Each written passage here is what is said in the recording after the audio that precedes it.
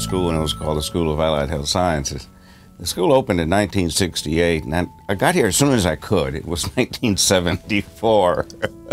So I've had the great pleasure of serving every dean our school has had. I've had the pleasure of serving every president this university has had.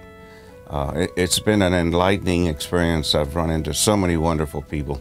And what Dr. Bing was able to do, which was just amazing, is that he had every single chairman in the School of Medicine buy into the fact that we needed a school of health professions, that they embraced the idea that allied health professionals were not just auxiliary people, but they were partners in taking care of patients.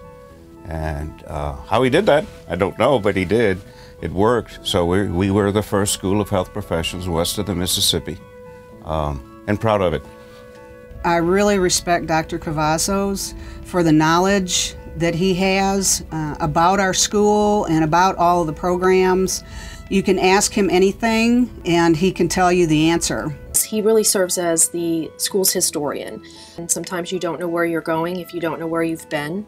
So in my role working with incoming students and also working with our alumni, it helps me make better decisions so that I can implement new things, keep growing, but not forgetting our past and honoring that. And I think that is a huge compliment to what he has offered over these last 40 years. His ability to extend himself to other individuals. That's the mark of Henry. To be in that role outside yourself at all times. That's why Henry was such a success.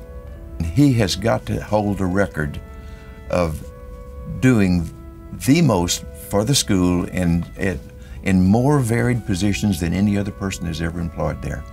And it was always a pleasure working with him and for him. When I first came to UTMB as an employee, he took me under his wing right away and really mentored me and told me how the institution operates and what was expected and how I should perform on a campus like this and what are some of the important things. And typically it all boiled down to let's make the students comfortable. Let's make the students happy and let's make them most of all succeed. He's a great mentor. He's encouraged me to go to school and get my college degree. He thinks about everyone all the time. If he can help someone, he does.